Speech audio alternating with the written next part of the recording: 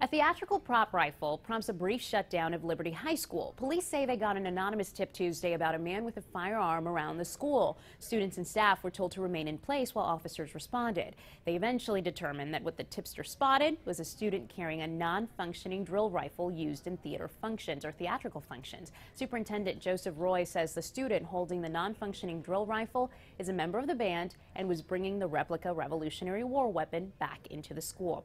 He says the school will get bags to carry the replica weapons in the future. Gilma Avalos for CBSPhilly.com.